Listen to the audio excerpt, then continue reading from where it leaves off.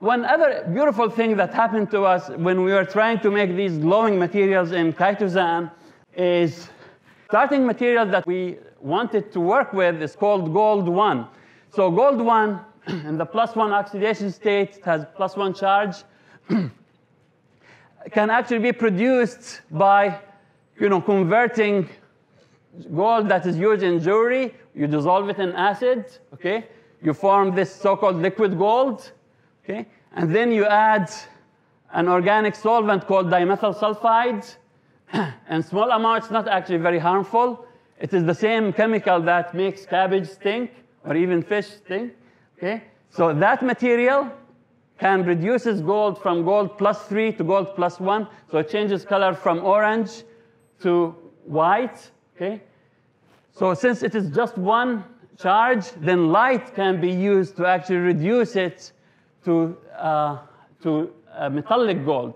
So you lose this charge by a process called photoreduction. And then gold, if you keep it in the nanoscale, it has these beautiful colors instead of the gold color that you see for jewelry. That is, needs to be large. But if you confine it, if you use a stabilizer, the same chitosan that I was telling you, to keep the other small particles in the nanoscale from agglomerating or aggregating with each other, then you have these beautiful colors. The most sought after color is this blue-looking color. It's associated with so-called anisotropic nanoparticles, means particles that are longer in one dimension than the others. So it could be in the form of a rod or a prism or an octahedron, different geometric shapes to honor our dean, who's a mathematician, right? So these, when it has, the longest dimension is in the 50 to 150 nanometer, as opposed to 10 or under 50 nanometer. They have this beautiful color, and this beautiful color is sought after because it absorbs near-infrared light. Near-infrared lights can do deeper tissue penetration without being as absorbed by the body fluids. Water and hemoglobin in the blood will not absorb near-infrared light. So what that means is that every photon, for the physics audience, every light particle that these particles absorb, these nanoparticles absorb, can be converted to heat. And the heat can be used to be conjugated to cancer cells. So this research was also serendipitous. Basically, before we added the organic ligand to this gold-1 precursor, gold-1 starting material, to make it glow, my student forgot the left the solution between just the starting material and water in chitosan, right, which is colorless. So the white becomes colorless in water, right? The next day, because he failed to add the organic ligand to make it glow, he found these beautiful colors. So the reason is that it underwent photochemical reduction to make these nanoparticles. So this is how the research is connected and interesting. So it is designed for something, but we identify something completely different. So just like the biochemical compositions that I showed you earlier, they're extremely benign. So as you can see here, the cell viability for our nanoparticles is 100% in all the dilution steps of the National Cancer Institute, NCI assay. Whereas the common particles that you can buy in the market with this type of shape that absorb extremely well the overlap with the surgical laser output, near-infrared laser output, right? They are about $1,000 a milliliter, by the way. Just a little bit amount is about $1,000, right? So the problem with those is that they're actually extremely toxic. The cell viability is no longer 100%, it's under 10%. It is just as bad as the control poison, the cell killer in the assay, Triton X. In the assay, it is the control cell killer. So as you can see here, you have to keep diluting that until you reach the 6th dilution. Let's say that we can live with 80% viability, means 20% killing of healthy cells, okay? So if we live with that level, we have to dilute the so-called biocompatible particles by a factor of 24. Each dilution step is a factor of 24, is a factor of 4 dilution from the previous step.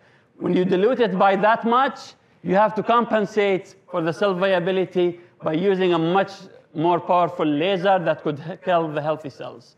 Whereas our particles, they do not need our dilution. They can absorb the entire near-infrared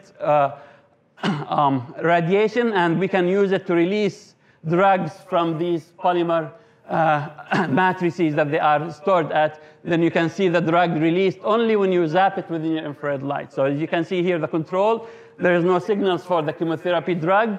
But if you zap it for 45 minutes, 100 minutes, 145 minutes, this drug signal becomes stronger and stronger. And the nanoparticles, the gold, is actually not toxic. Our variety of gold, as you saw here, is not toxic. But even though people may have reservations that you can have gold, as you can see, as a result of that radiation, there is no gold nanoparticle signal that are responsible for these colors. So they remain inside the biologically benign matrix in there. And this is the best picture. This is the work of my students, one of my current students, recent results. So we actually did cancer therapy, photothermal therapy, even without using chemotherapy drugs whatsoever. So basically, this is how a healthy cell would look like. It could be a single cell like that, or 2 cells, or 3 cells agglomerated with each other, but there would be nice rounded colors, rounded shapes like those, right?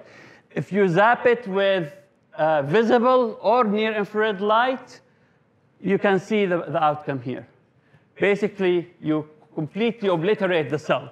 So it's no longer round-shaped, it is completely obliterated, and then you can actually quantify it as you increase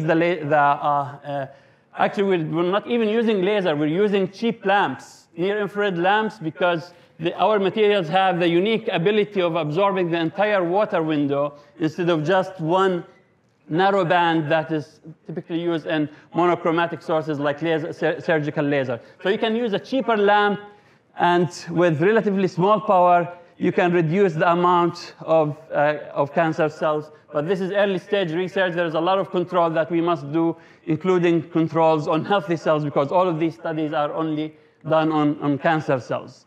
So at least it's a very encouraging first step for us to write NIH and CPRIT proposal that we're going to pursue with our biological and biomedical collaborators at UNT, at the UNT Health Science Center, etc.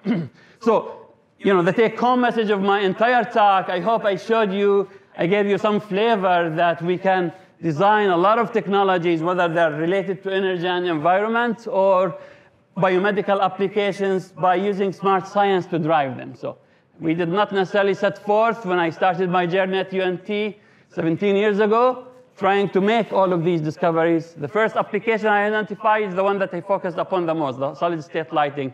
But as the journey unfolded, the beautiful structure that our crystallographer, Dr. Vlad Nestorov, for example, obtained, or my students predicted even from computational modeling in collaboration with my colleague Tom Kandari, Andres Cisneros, etc. Okay, Jinqing Du in material science, likewise the solid-state modeling, identified these other applications, and then we predicted the properties and then targeted them systematically. So science is a great thing. So the only thing is that we have to be patient, we have to be persistent, we have to be stubborn even to resisting the temptation of expecting results tomorrow. We're all talking about long-term here, but any step is encouraging, if not to our generation, to our children or grandchildren's generation. God and nature be willing. So thank you all. I would like to end with acknowledging everybody, the army of people. I was fortunate to supervise nearly 200 group members over the years, including 20 graduate students. These are the current graduate students that I have. I managed to fool 20 students, but one trick that I do is I co-supervise. So you see a lot of stars here and there.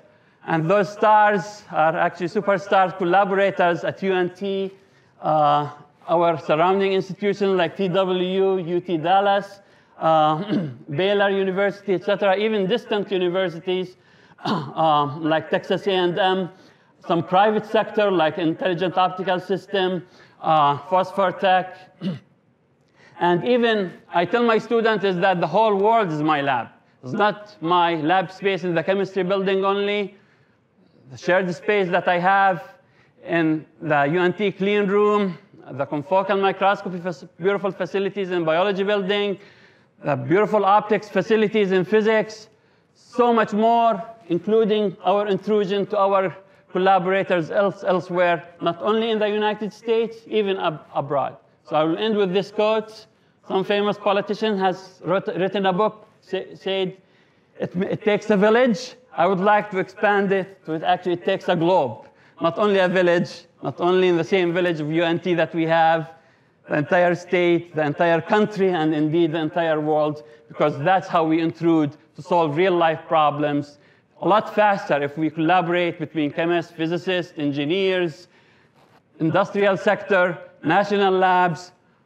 Whoever has the capability, we have the means. Once they see our promising data, they'll be enticed and fooled to collaborate with us and work with us. So finally, a lot of the work must need scientific funding from the government, the private sector. I'm mostly acknowledging actually the National Science Foundation and the Robert A. Welch Foundation. The Welch Foundation actually funds just basic research. So we have been working for 11 years on porous materials, these super hydrophobic materials that have these beautiful environmental applications for fracking, oil spill, etc. I received my first federal dollar. I haven't received it yet. I will receive it this coming summer, okay, for 11 years. But funding from the Welch Foundation for the basic bonding between the metals with themselves or the metals with these organic ligands. The National Science Foundation, just the basic photophysics, the light emission properties, is what allows that. But I am not entirely complaining because we were funded generously by people who fund applied research like DOE, NASA, and this is the new funding source that I told you about, IARPA, an intelligence agency, a subcontract that we're receiving from Leidos, a defense contractor company, probably more than intelligence, their common niches. And again, the world, we have also common projects supported in Jordan, in Qatar, and other countries, Italy as well. So that's my story. I'm sticking to it. Thank you all for your patience for listening to this long talk. Appreciate it.